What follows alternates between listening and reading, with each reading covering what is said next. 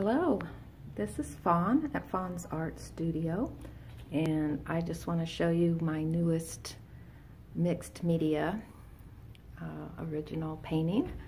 And I've started this series of adding found objects to my paintings, and this one's loaded with all kind of fun stuff. I've not had so much fun in a long time.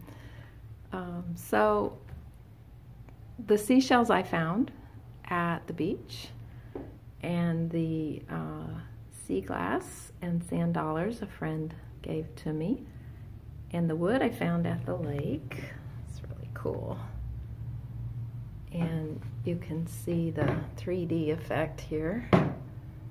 This is painted on hardboard, cradled hardboard, and I try to wrap some of the painting around the edge there to finish it out. I'll probably frame this in a floater frame, so a little of the edges will still show, but that's always nice to add a little extra wraparound. Some people just paint those sides all black or dark gray or something, or brown, which is fine too. So I had this little thing on Facebook where I asked for suggestions for titles because I didn't really know what to call it, and I wanted something exciting and fun, but I was just coming up with stuff like, you know, starfish, sea star. So I got some really good ideas, and I think I'm going to go with a combination of a couple of them. One suggestion was Ocean Wonders, and one was Seaside Celebration, and I really liked both of those a lot. I mean, I liked them all. They were all cool. But I'm going to go with Seaside Wonders for this. This is a 10 by 10. It has got so many cool things in there.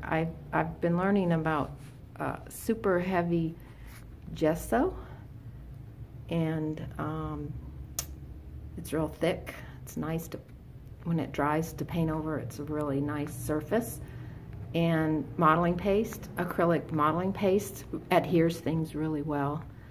And it's thick. It's harder to paint over, so I added the paint to the sand, you can see, to make the thick textures, and put a glob of it on things that were heavy or big. The little seashell there with the shells stuck to it, the white one, I used the modeling paste as well as the starfish. It has modeling paste all up underneath it to hold it on there, and the wood.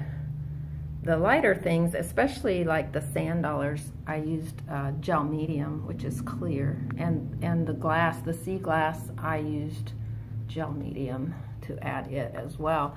Now, some parts I painted first and then added things, and some parts I added things and painted over. You can see the starfish I found at Walmart. It was white, and it was just cool to me, and I just love the effect. I looked up pictures online, and I found one I liked and painted it to look like it's not dead.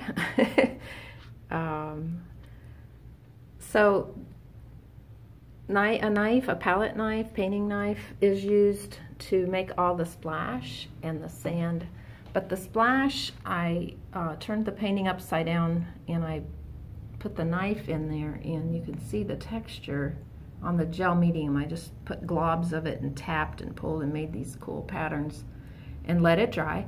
And then I took the light blues and grays and added those. And then after that dried, I put the white, like a dry brush, dragging it over the surface of those raised areas. And a fan brush to add the spots of splash on the arm of the starfish. And I just thought that was way too cool.